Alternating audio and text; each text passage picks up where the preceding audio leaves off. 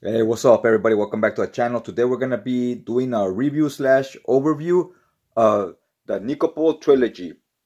Now here, these are our main characters. Nikopol himself, this god named Horus, he's an Egyptian god, Jill, and the governor Bulgari. And now this is called the Nikopol Trilogy. It's gonna be 3 stories, a little under 200 pages. The hardcover itself, it's a little bigger than your Marvel oversized hardcovers. Let me just show you next to a regular comic book size book. So yeah, it's quite a big book. It's actually, let's measure it. It's a little under 13 inches high, like 12 and a half. And it's 9 3/4 inches wide. So almost 10 inches wide. And the height would be that of your library edition books. This would be the back of the book. It's written and drawn by Enki Bilal. He's I believe a Russian artist, but this book is I think French. So yeah, like he's a Russian, but he's living and working out of France, right? So that was kind of interesting. Well-traveled guy. Alright, so here the bookend pages, they're like a real dark teal green or maybe like a blue, but real dark. It almost looks black, but it's not. So it's matte paper, pretty thick, the first page. Now after here you get an introduction, and after these pages are glossy and they're a lot thinner now. These are the pages you're gonna get throughout the whole book. Does not ruin the experience for me in any way. I thought they're thick enough. You don't want them too thin, of course. You don't want them like toilet paper, but you don't want them too thick either, because then they won't lay flat and so forth. So here you can see, you can see the ink to the side. It does drip through. I don't know if the camera's getting that, but here you can see what the letters on the other side of the page are gonna be. Here you get a little bit of what the art is gonna look like. Pretty cool. Now the first story is Bedlam and the Immortals. Now it says here, J.F. Bulgari. That's going to be the governor of Paris in the year 2023. So this book is crazy because we're already going to be in 2023, right? In a few weeks.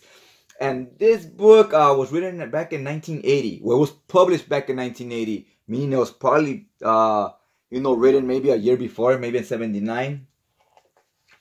At least. So here the story starts. Okay, so here we get a picture immediately. You get this big rough paragraph here, kind of letting us know, explaining to us where we're at. We're in the year 2023. Now you got to remember this was published in 1980. So this future is kind of like the writer guessing how he thinks the future is going to be and so forth. Although it was never meant to be completely realistic, it does have like a sci-fi feel to it. So it's the year 2023 and we're in Paris right here. And that's kind of the main gist of what you need to know at that time. Really digging the art. Like, look, let's zoom in right here.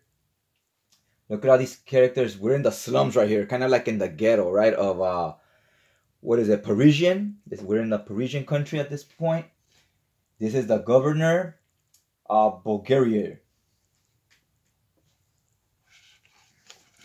Now here we have this flying Egyptian pyramid, where all the gods are. Look at all the gods right here talking to each other. Look at them here, like they're talking in a table, talking about the humans and whatnot.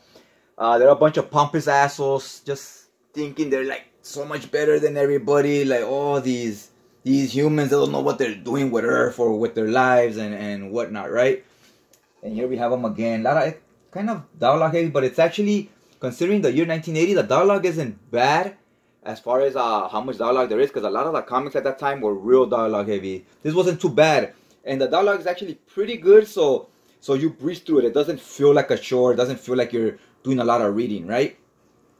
The art itself, I really like the art. It has a very I don't know why, it reminded me a lot of heavy metal magazines. Not necessarily the covers of the heavy metal magazines, but just a lot of the interior arts in a lot of those books. It even had a little bit of facial expressions and so forth. Had a little bit of that James Robertson feel. If you've ever read Transmetropolitan, the colors did not remind me of that art, but sometimes the human faces and so forth did. Okay, now here we have our kind of like our main villain is Bulgaria. Now he's He's like the governor of Paris and so forth. And here are some of his other people, all these politicians here. And I like how they're all paint their faces and so forth to show you, kind of hints at like how it's telling you how politicians are all a bunch of clowns, right? So they have clown makeup, very, very heavy-handed with that metaphor there, letting you know, the writer's letting you know exactly how he feels about these types of people. He doesn't make no bones about it, and I kind of liked it because it went with the story, right? It was pretty cool. Then here we have the Pope and a bunch of flying angels and so forth, and he's also in a bunch of clown makeup. Now here we have the governor of Bulgaria walking to meet the Pope, and look at all his soldiers. All the soldiers of the government, they're supposed to be in Paris, I believe. But look at how they're wearing these gray suits. Very reminiscent of like the Nazis, right? The Nazi soldiers, they wore these gray uniforms. And he has this other logo here. I believe it's like British or something. It's that cross they wear. But it almost looks like you could have replaced it with a Nazi swastika and whatnot. So yeah, it definitely gets a little political here. But that's only like the first story arc. There's 3 stories. It's a little under 200 pages, so they're about 60 pages each, so it's about 180 pages worth of story here. It's only the first story is like that. The next stories kind of change in tone. Here we get this spaceship landing, and as you can see, look, it doesn't land properly. It crashes into this building. Look at the people here in the ghetto, you know, they almost look homeless and so forth. They're looking at this unfold. A spaceman drops. Bam. He lands, he was frozen, and he breaks his leg here because he's frozen, right? Everybody's looking at him right here. And this is where the story gets going. This is Nikopol. So it turns out he was sent out to space back in 1993. We're now in 2023. He was sent out to space as some type of punishment. He was supposed to do like 20 years there, and then they were going to bring him back down to Earth. Something happened with the spaceship he was on. He landed 10 years late. So it's 2023. He was supposed to be down in 2013, right? So he now finally lands. They're going to thaw him out, unfreeze him, and all that good stuff, right? Here we get our first introduction to Horace talking to Nikopol. This is the first time they meet each other. I'm just going to call him Nico. So Nico here, his legs are missing or whatever, obviously from what just happened. And Horace is going to make a deal with him. He's a god. He wants to possess his body, because he wants to take revenge out on the gods. He's like the rebellious god. He wants to go against them, and he's gonna go down to Earth with the humans, right? And look at the art here. It's crazy. Like, look at this. They have like a freaking shark right here. And look at the train, the metro. It almost looks like teeth right here and like eyeballs. Almost looks like it's possessed, right? Something out of Ghostbusters. So I really enjoy the art and the world building. The art does a great job with all the backgrounds. You kind of just check out how this world looks like and what's going on and so forth. What future are we in? So I really enjoyed that. Here we go down here, and here he is. He's talking to him. He's giving him this proposition. Let me use you. And he wants to exact revenge, right? Don't want to get too into the story, so I don't spoil too much for you guys. But basically, he's going to use him as like a pot, if you will. And he just goes around killing people all the time.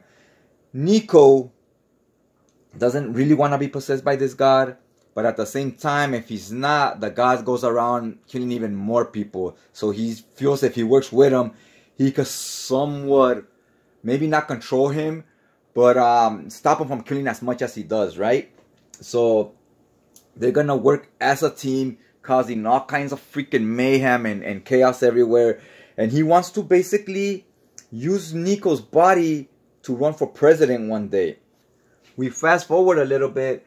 We got Nico here already running for president against Bulgaria.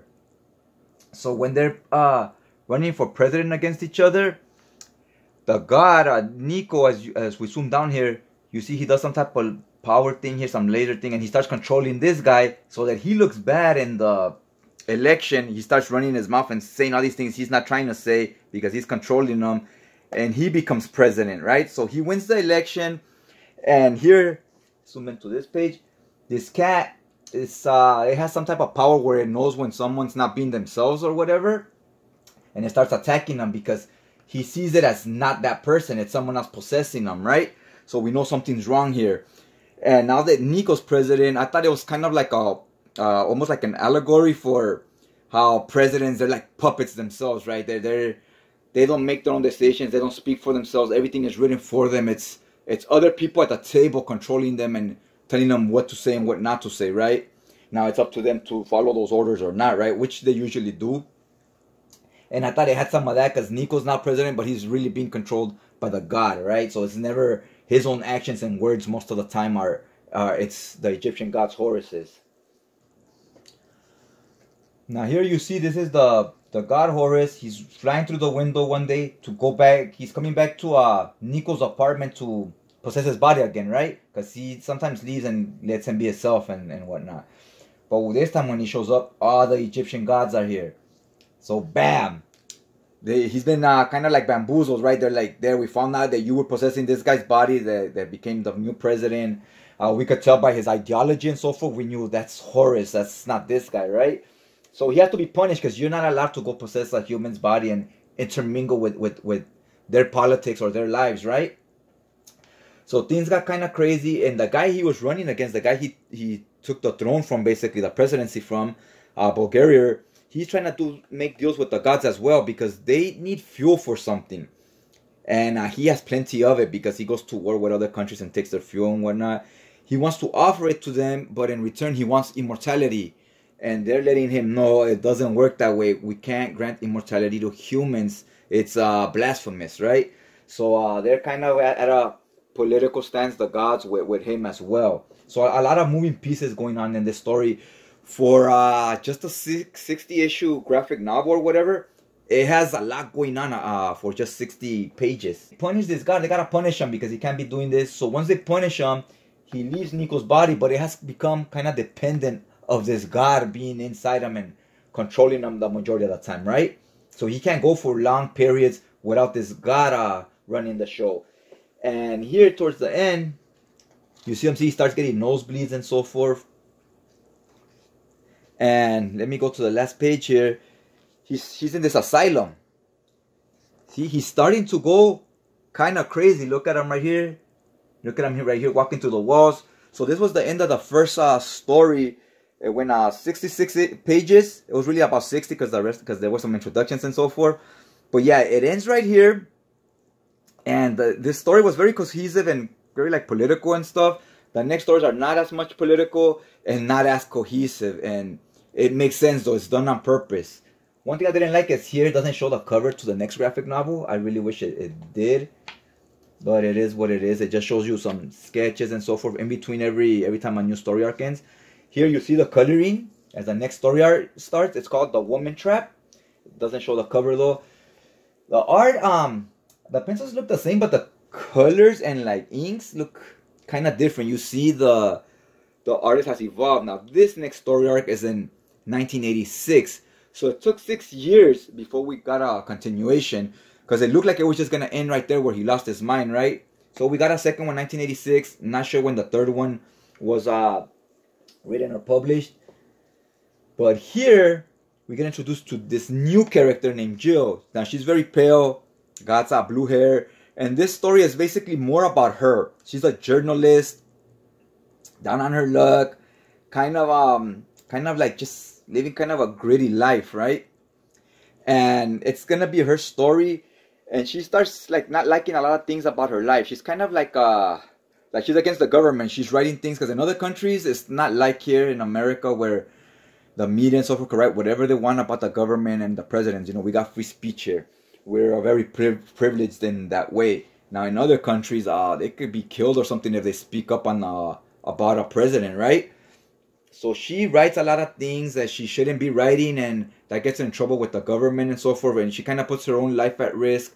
Her friends that also write and so forth. Here, journalists' lives are at risk when they do this kind of stuff. So she's in some dangerous situations and so forth because of that, because she wants to just kind of let the public know what the government's up to and how they shouldn't be trusted. So this one, it takes a different angle, right? Like we're telling the story through this journalist. It almost wants to be a pulpy kind of detective noir type of story, but with a journalist. It almost wants to take that route, set in a sci-fi setting. Now here you see her, she's one of her journalist friends right here, just got killed, and they do a lot of narrating in this way with this like typewriter types writing, and she starts taking these pills to forget stuff, forget her past, forget certain events and so forth. So in doing so, you're forgetting a lot of your own life. And here forward, you got a lot of broken characters. Her, Nico, because he's going crazy now because the god is no longer controlling him. So the god was basically his brain or his mind. So he has lost his mind because they took it from him, right? So the story itself, as you're reading it, you feel like things aren't making sense and the story's all over the place. And you feel like you're losing your mind. So you're along for this ride with them, right? So at the end, I was like, man, a lot of things are not making sense. I'm not getting it and whatnot. And as the story goes, it starts explaining to you that's how you should feel, because the story isn't making sense because they're all losing their freaking minds. So I thought that was real clever the way this was written. I really enjoyed it. There's another story arc. I don't want to ruin any more of the story for you. I want you guys to check it out, give it a read. Maybe I'll do a separate video where I actually just read the whole story back page by page, in case anybody's interested in that in the future. But on this particular book, I just wanted to be a review. I don't want to ruin more, but I thought these were points, parts of the story I kind of had to point out to make my point of how the story was written going forward. I thought it was real intelligent and real creative the way the writer did that. I've seen, last time I saw something like this was Grant Morrison's Batman, where slowly Batman is losing his mind and we're going along for the ride, losing our mind with him, right? And this took you there. It took me like I was there just not knowing what's happening either. And that's how these characters are feeling, and you're feeling like that right along with them, right? So I highly recommend it. Also, I really love the art, love the dialogue, love the story, although I had points where it didn't make a lot of sense, but like I said, it was meant to be that way, and you'll get rewarded once you finish it. You're like, oh, like that's why it was feeling the way it was feeling. So yeah, anyways, I think I talked enough about the book. Hopefully you guys give it a read. I highly recommend it if you want something outside the box and so forth. If you like the video, go ahead and hit that like button. And if you're not already subscribed, go ahead and hit that subscribe button so you can see more of these overviews as I introduce you and show you new and different books, right?